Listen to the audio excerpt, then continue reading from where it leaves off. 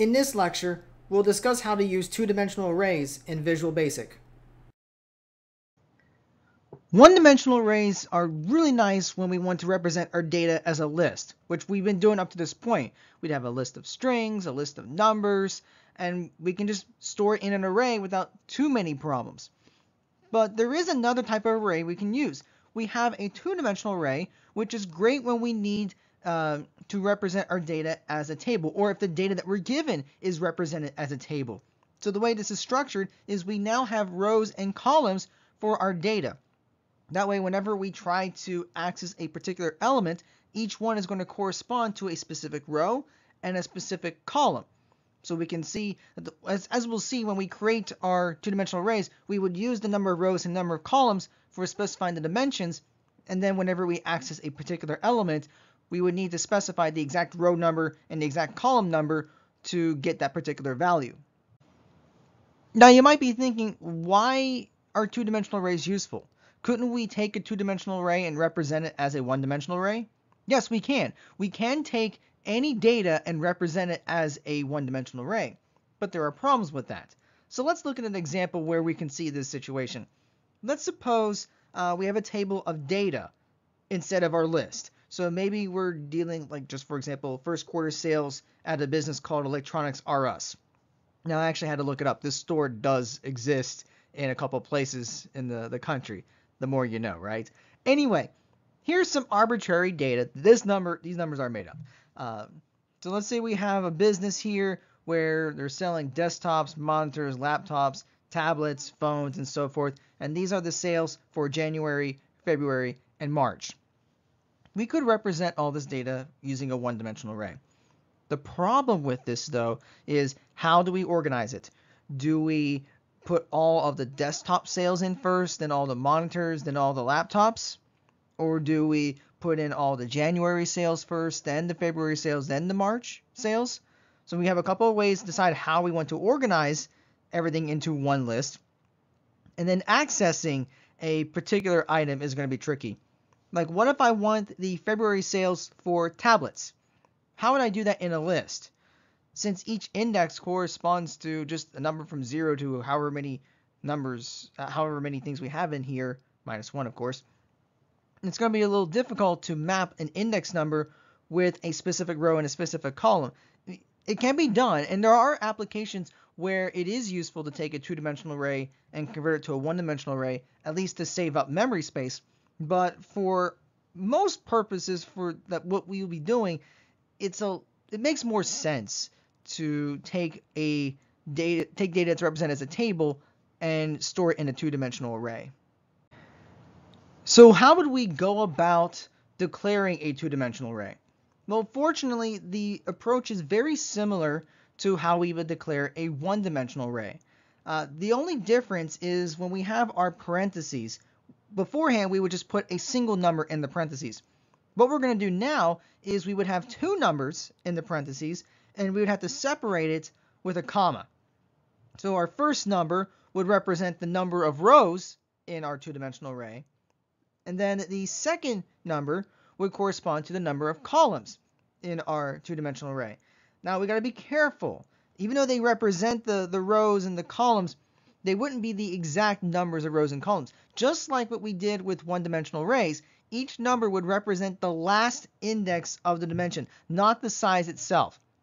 We'll do a couple examples in just a bit, but just to give you an idea, if I had something like 3, 4, that means the last index of the number of rows would be 3, which means there are 4 rows, and then 4 for the second number would be the last index for the columns, so that means there would be 5 columns in our table. So we just got to remember that these numbers we put in the parentheses still correspond to the last index of the respective dimension and not the actual dimension itself. Let's do a couple of examples of declaring two-dimensional arrays, just so we can get a better idea of how to do it. So here's one two-dimensional array. This is called FQS. We see that in parentheses we have 4, 2, and then we have as double. So this is going to be a two-dimensional array of doubles, and since we have a 4 in the first number, that means that we have 5 rows. The 2 as the second number means we have 3 columns. So there's one example. We can do something like this. We have avtemp 2014. That's a perfectly legit array name. And then we have in parentheses 49, then 11, then we have integer. So this means we have a two-dimensional array of integers. And remember, the numbers in the parentheses gives us the last index of the dimensions. So this means we have 50 rows and 12 columns. Here's another example. We have an array called names, where we have 99 and 1 in the parentheses. This is going to be an array of strings, oh, I should say a two-dimensional array of strings. Here we have 100 rows and 2 columns. And then let's do one more. So here we have an array, or two-dimensional array called alpha array, where in parentheses we have 25 and 1, and this is going to be of type char. So we have a two-dimensional array of characters, where we would have 26 rows and 2 columns. I do want to mention that whenever we declare an array, the elements of the array will be initialized to their default values. Just like with one-dimensional arrays, depending on what the data type is for the array, the respective elements are going to be given the default value for that type. So for instance, if we're dealing with integers and doubles, all the elements of these arrays are going to be initialized to 0. If we're dealing with character arrays, the elements there are going to be initialized to the null character. And then if we're dealing with strings, all the elements of those arrays would be initialized to the default value of the null string. Let's go back to one of our examples and actually see what happens when we declare a two-dimensional array.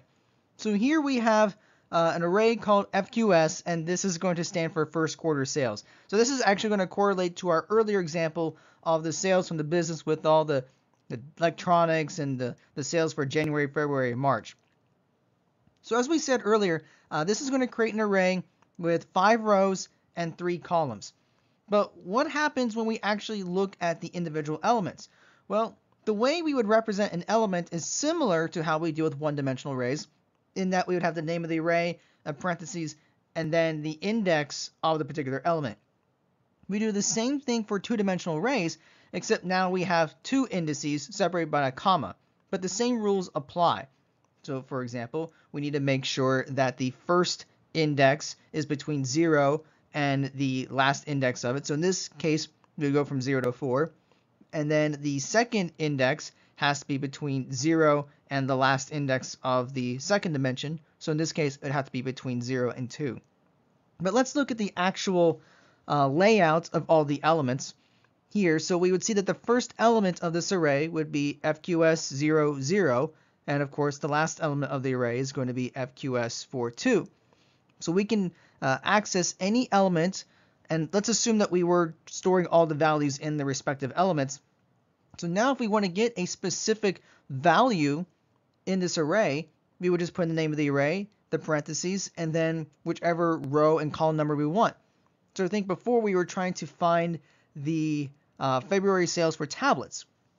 So we see that is at this spot right here, which means if we wanted to get that value, we would need to get the value of FQS, where we would have the column number, or I should say the row number, be 3, and the column number be 1. So that would give us the February sales for tablets.